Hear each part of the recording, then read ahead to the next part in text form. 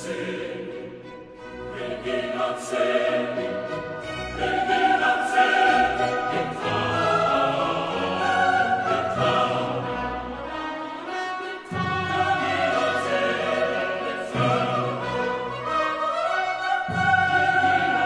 again, good morning to all. Happy Easter to you.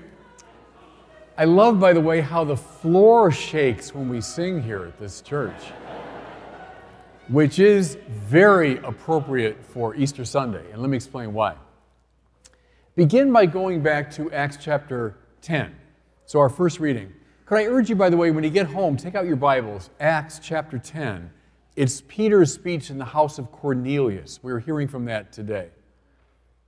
He says to him, I'm sure you've heard about the things that happened in Judea and Galilee after the baptism that John preached. You say, well, pretty ordinary observation. Now, but think for a second. Referring to someone they all knew, John. He was a bit of a religious celebrity of the time. Everyone knew him. Referring to places they all knew. He was giving that speech in Caesarea by the seashore, but everyone knew where Galilee was. Everyone knew where Judea was.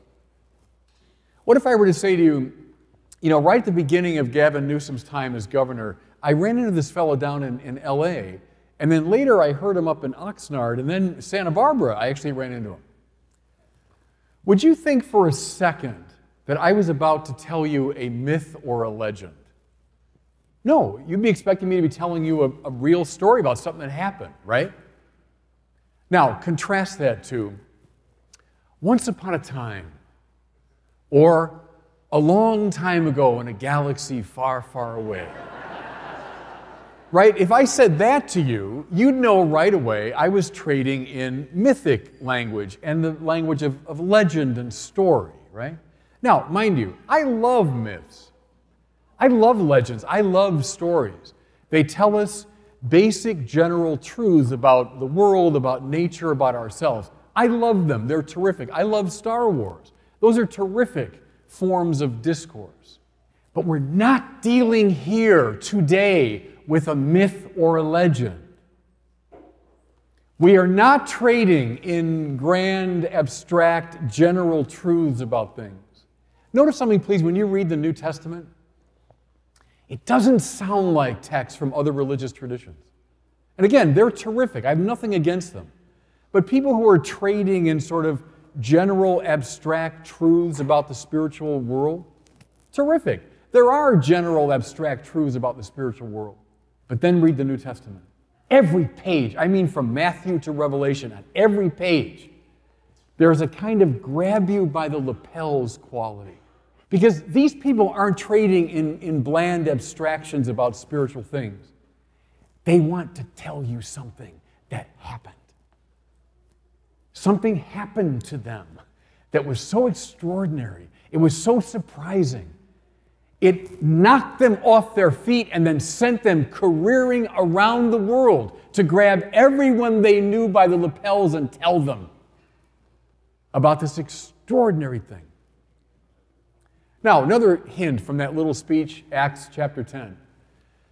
When Peter blithely says, "We who ate and drank with him after his resurrection from the dead." Let that sink in a little bit, everybody. He's talking about himself and John and James and his friends, who ate and drank with him after his resurrection from the dead. Myth, legend, bland, abstract, spiritual truth, That's somebody who's telling you something that happened to him. And mind you, with the exception of John, every one of those first disciples went to his death defending the truth of it. Doubt me, get on a plane and go to Rome.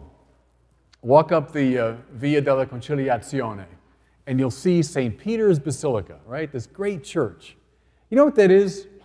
That's the most beautiful, elaborate grave marker in the world. Because that building marks the spot where Shimeon Bar Yonah, Simon, son of John, whom Jesus gave the name of Kephas to, Rocky.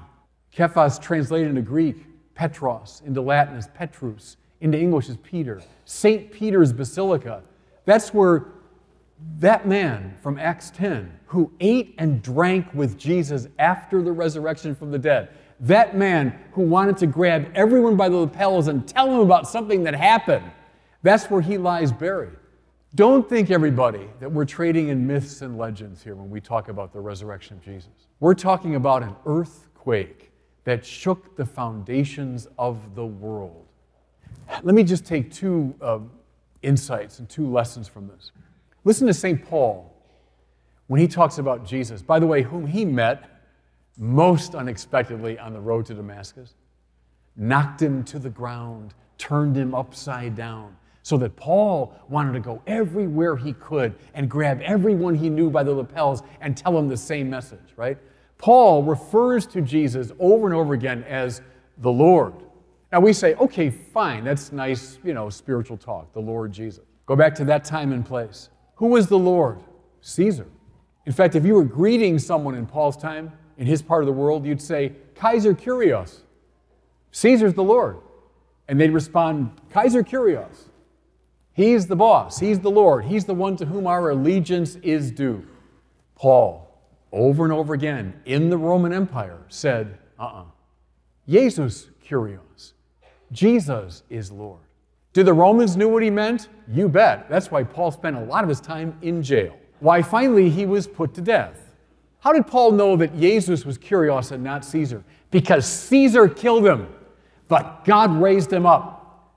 Because of the resurrection of Jesus from the dead, not a bland myth or legend, but something that happened in space and time and in history. Because of that resurrection, Paul knew that God's love and mercy are more powerful than anything that's in the world. Yes, even in that awful Roman cross that terrified the whole world, Paul could say, I preach one thing, Christ and Him crucified. What a weird thing to say in the first century, by the way. How could he say it? Because God's love has proved more powerful than that cross. Do you see the revolutionary quality of the Christian message, everybody? If Jesus is risen from the dead, all the powers of the world that are predicated upon hatred and violence, oppression, exclusion, have been conquered. There's a new Lord. Our job is to announce it. You know what that's called, by the way? That's called evangelization. And we say, oh, isn't that nice? Evangelization, nice kind of spiritual term. Go back to the first century. Euangelion in Greek. It means good news. You know who sent evangelists around in the ancient world? It was Caesar. If he won a great victory, he would send evangelists who had the euangelion that Caesar has won a great victory. How radical these first Christians were when they said, no. We're the real evangelists, and we got the real euangelion. It's got nothing to do with Caesar, but everything to do with someone whom Caesar killed, but who God raised up. When you get home, read the first line of the Gospel of Mark, the earliest Gospel. He says, I've got the euangelion about Jesus Christ, the Son of God. Those are fighting words. In fact, the title he gives Jesus, Huios tou theou in the Greek, Son of the God, that was Caesar's title.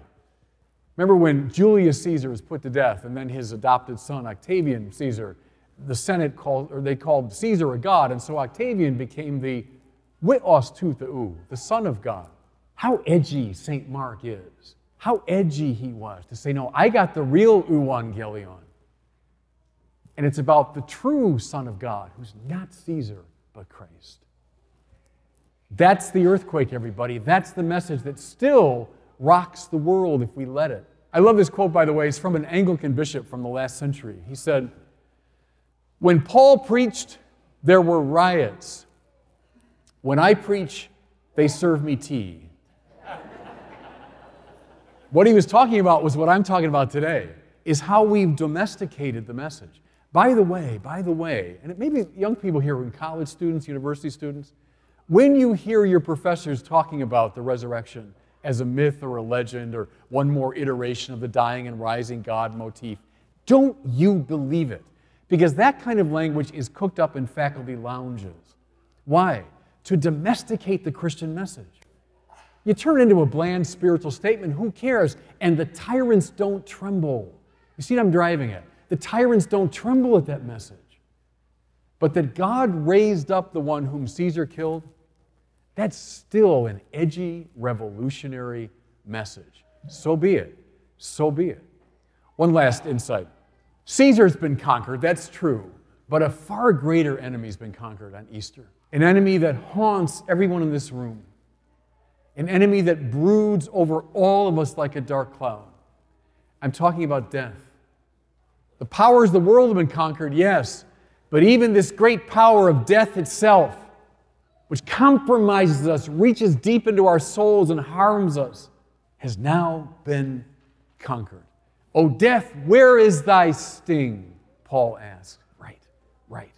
Don't domesticate that message either, everybody, because then we don't live in the freedom that God wants us to live in. Easter, a nice, pleasant little religious holiday. If that's all it is, the heck with it. Easter from day one has been a shaking of the foundations. Still is. Let Easter Sunday be the earthquake it was always meant to be.